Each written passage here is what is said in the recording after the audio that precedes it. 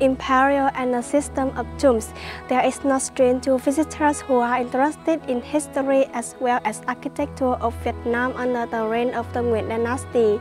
When coming to Huế, besides the magnificent construction of tombs of Tư Đức, Khai Định or Minh Mạng, tourists should not miss a visit to tomb of Gia Long, the resting place of the first king of the last feudal dynasty in Vietnamese history.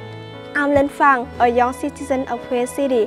Today, I am so proud of being a local guide to bring you some panoramic view on this grandeur structure.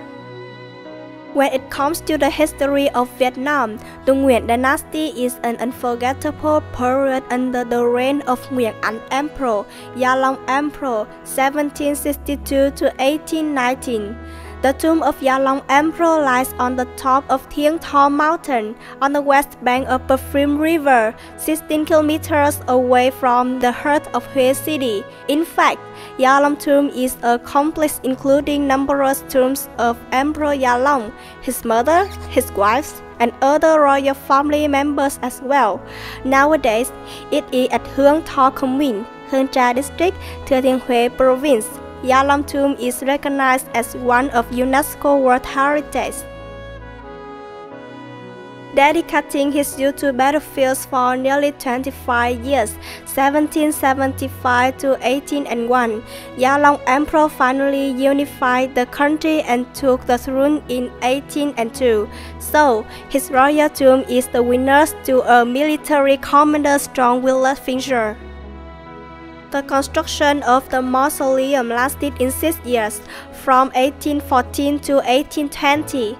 Originally, the tomb was constructed for Emperor Gia Long's first wife, Thuận Thiên Empress, but lately, it became Gia Long's and some of his family members' burial site. Sadly, the royal tomb suffered serious damage from the war. Although some of the architectural components remain, they give us concept of values of the tomb. Recently, the mausoleum has been under renovation to rehabilitate major components of the complex. The worshipping area Gia Long tomb lies on a large flat hill. It gets the Dai Thieng Tho Mount to be a beautiful nature screen in front. Behind the tomb, there are 7 mountains to be the post occipital. Moreover, on the left and right, each side has 14 mountains. Looks like a green dragon and white tiger guarding the royal tomb. Gia Long tomb is divided into 3 areas.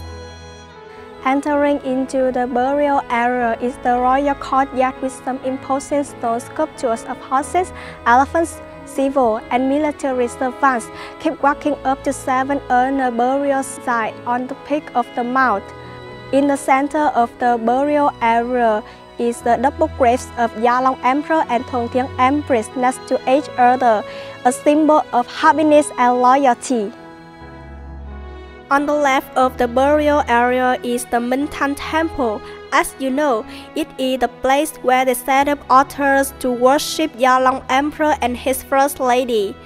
In addition, in this solemn temple, there are many memorable sticking to the life of the King Gia Long, such as bells, hats, saddles. Despite the remote location compared with other royal tombs in Huế City, the tomb is the most breathtaking with endless mountain ranges, pine forests and paths among green grass and wonderful wildflowers. Not as crowded as other royal tombs in Huế, the tomb of Gia Long is the perfect combination of nature and architecture.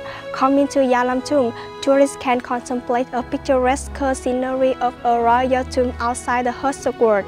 The pristine but charming beauty along with the solemn atmosphere of Gia Long tomb would leave a long-lasting impression on all visitors to this construction.